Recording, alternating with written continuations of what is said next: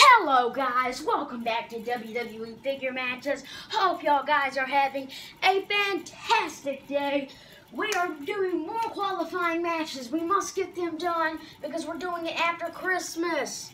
This is the big trophy we are looking forward to. So please tune in on that match. We have Adien English versus Montez Ford, and ding ding ding.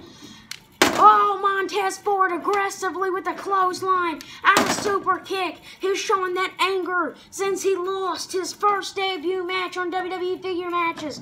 And an elbow. Adien English and a DDT by Montez Ford to Adien English in 1, 2, and a kick out by Adien English. Adien English here, super kick to Montez Ford. Here we go, going for a splash. But Montez Ford's going to pick him up, runs him into that turnbuckle there.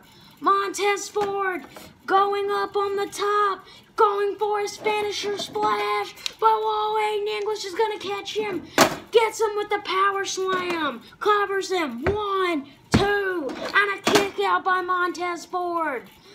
And oh my gosh, just stomping away on Montez Ford.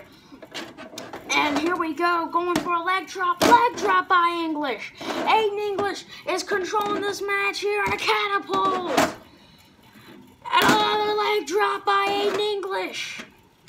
Going to catapult him, but no. Whoa, he gets him there with his shoulder there. And are we going to see his finisher? Oh no, he falls off the ropes. And here we go, he puts him on the commentary table there.